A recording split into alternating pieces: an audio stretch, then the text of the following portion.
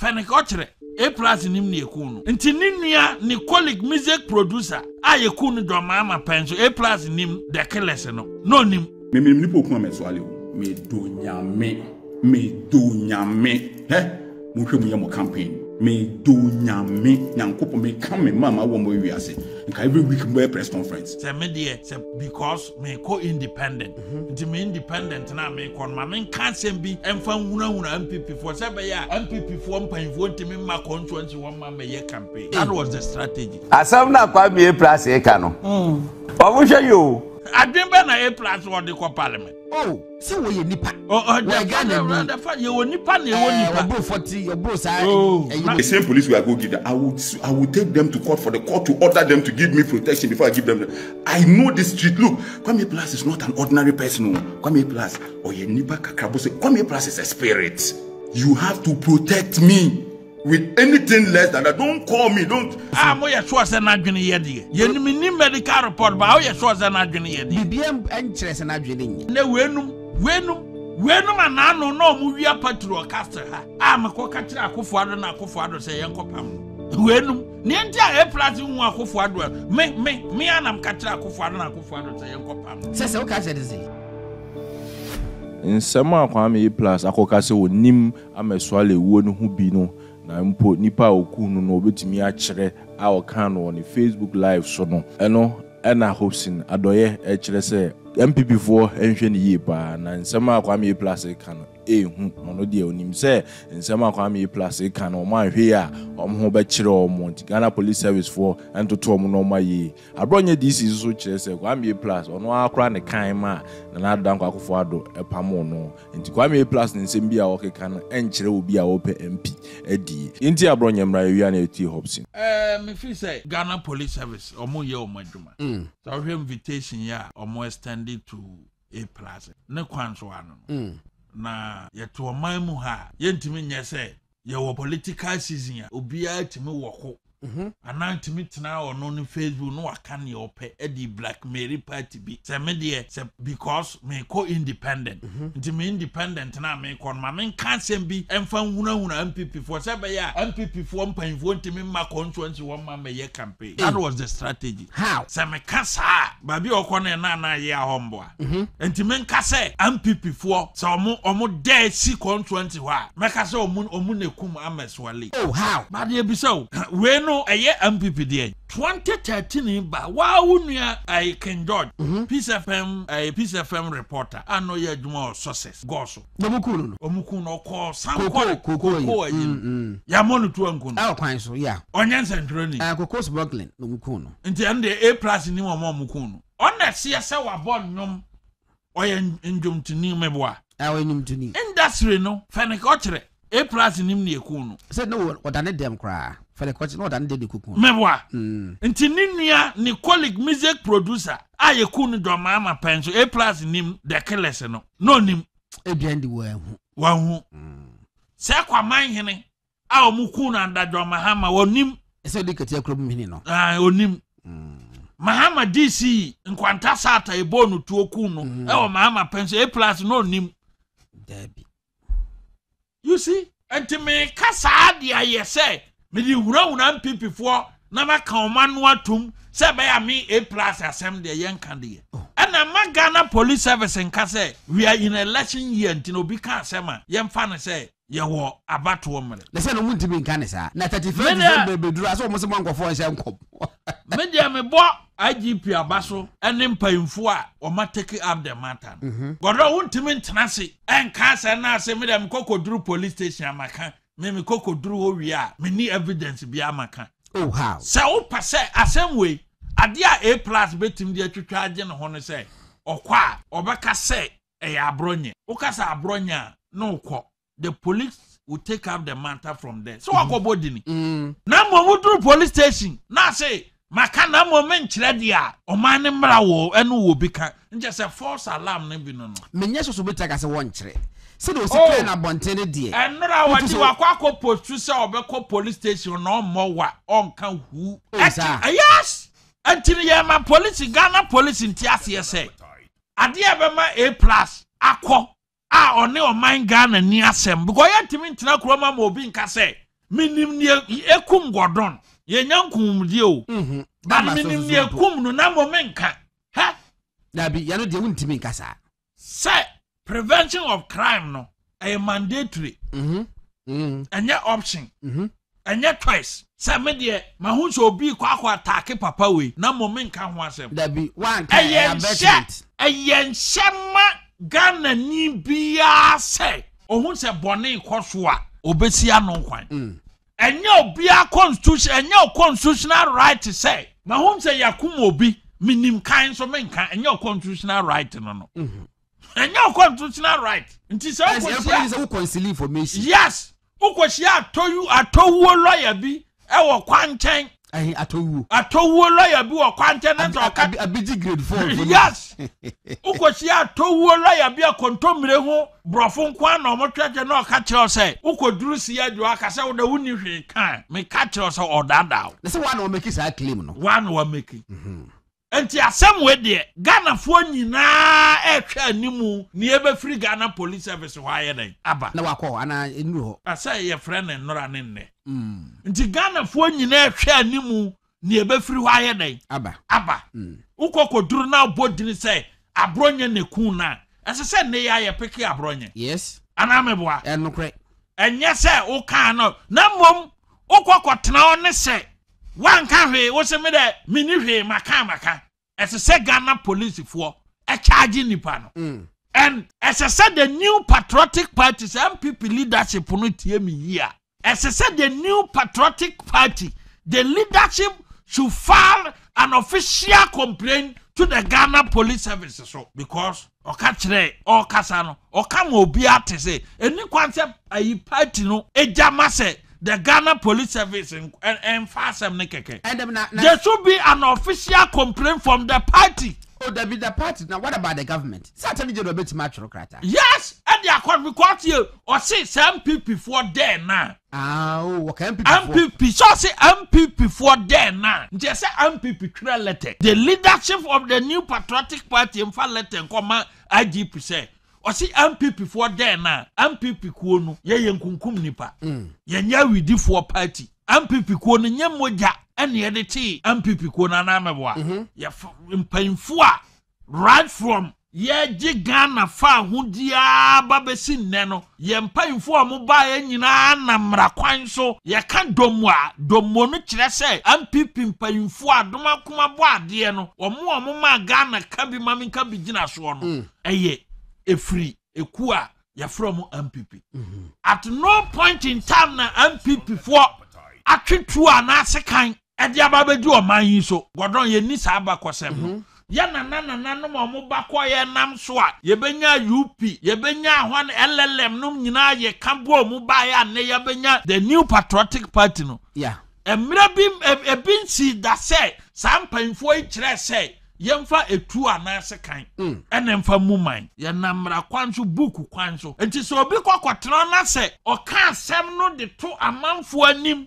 se amanfo hu MPP se ye awidifo a enye mra di kan ni a president bi te so a nsentroni awu ana me ka se do mama penso no King George wu ye bo no toku no o de se ba ko so ne ye friend say onu dwabiana Keba. Also, no, that's not Kesben. Yeah. One is so, I think so. What's the cool? Oh, 2016, we are getting our party, or free one or Okoko. Back also, ending. No, the GJ president Ashanti region. One also called beer bar or Kodum the Fanta Big Accra was Ubodu. Yes, until a batch and central for near year until be independent all corner. Na if yam fan so koko duru asemi de minia sembia minimum so menka na we ya ba be gina ho say is it gwamwa himfa na ya ho say omonto aba man ko parliament hen ye nya nkrofo bi su di akire mo de ebe nwanwa say A+ be ko police for ho no because won oh see wa ha asem wo ko kan say o say oni on de waka na mo obi adini dia he has a case to answer. Yes, fear and panic. And our publishing a false publication or the about the iron or the ababonte. Two modina who a case to answer. Who bought the dia?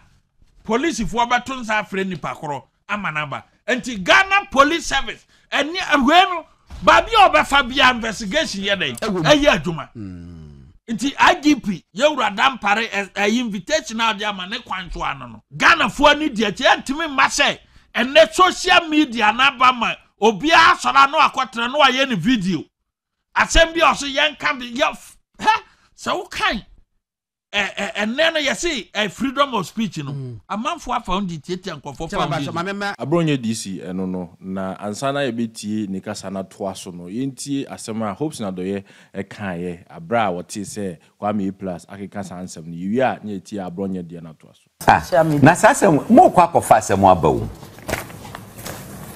Suale asem no ono so obi anka no ono Ghana Police Service mo kofa asem abawo we kwa kai mo ma na twam ko why mo na investigations CID4 good why say can say parliament defense and interior committee wo mo pe report wa him for na dey go so CID4 na dey be Ghana Police Service ni omo every military for the baba wem for the baba ana me boa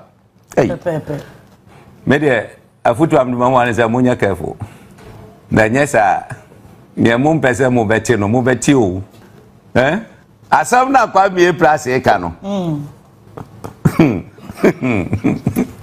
omo hwe yo asam go bu jane life ma no Sasa we. Yenyina we interest we. Sasa we. Ahmed Suale yensem chiro ni nipa bi fa fa no. Me say. Ai. Papa we.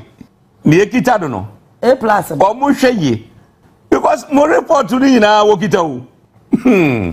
Yo. A report na Kennedy kan mre bi say baumia hu anim no. What me nkonko kan yi bia ni aka say brabe assist here. Me me catch on dey say. Me plus.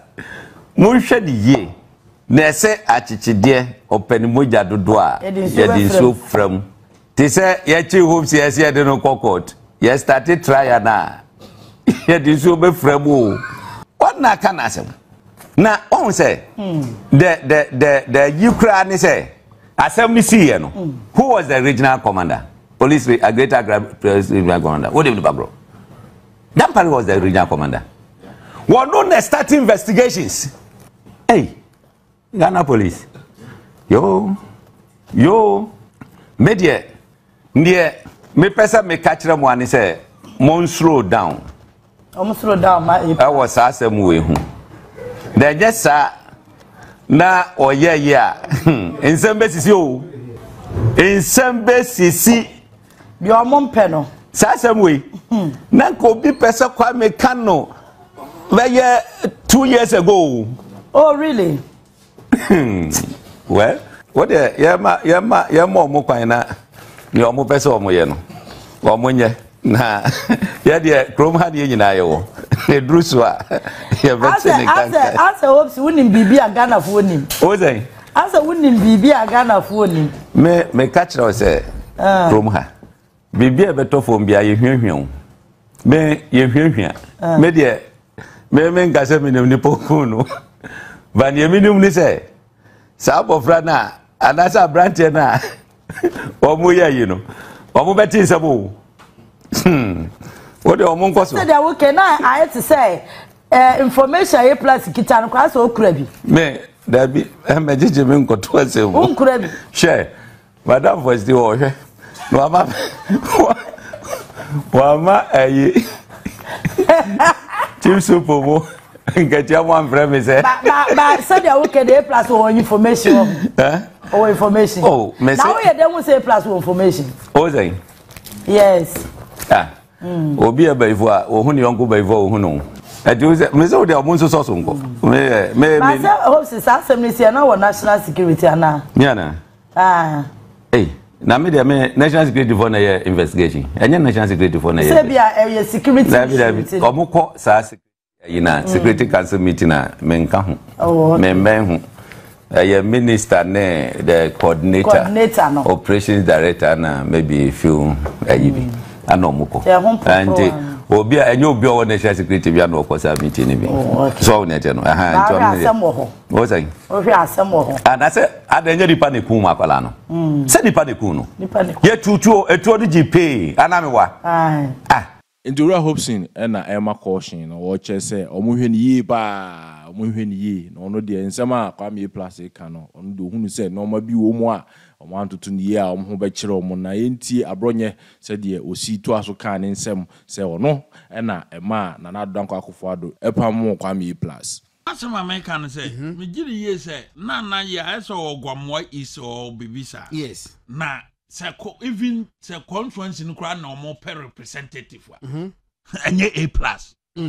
And Ghana Parliament no me nyini say conference ni pese nya respect ya enye nipa se so modern co represent oh chairman no podi ka beka se jama wo mo and then they would decide about somebody like A+. A+.